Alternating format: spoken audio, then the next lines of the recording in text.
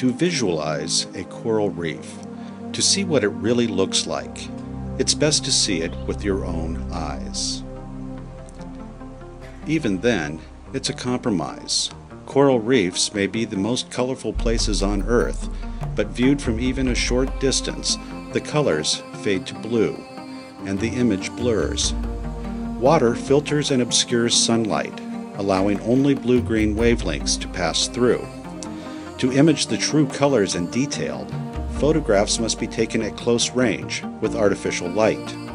Even with the remarkable capabilities of digital cameras, it's impossible to capture in a single image an image that offers a real sense of what a coral reef looks like as a whole. Portrait of a Coral Reef is a project started in 1998 with the goal of creating accurate, wide-area views of coral reefs around the world in the hotspots of marine biodiversity.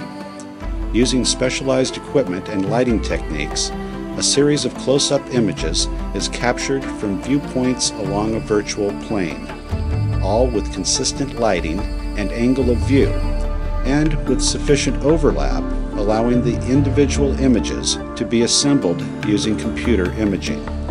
An image takes several weeks or even months to produce, but the results are worth it. A seamless, high-resolution image that captures in full spectrum color the beauty and diversity of a coral reef landscape.